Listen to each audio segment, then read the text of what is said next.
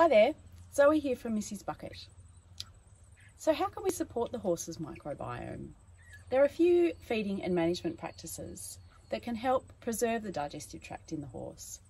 This article outlines some of what we know. Feeding a high forage diet, for example, is very important. Making sure your horse is staying hydrated. Supplementing with a pre and probiotic and the amino acid glutamine.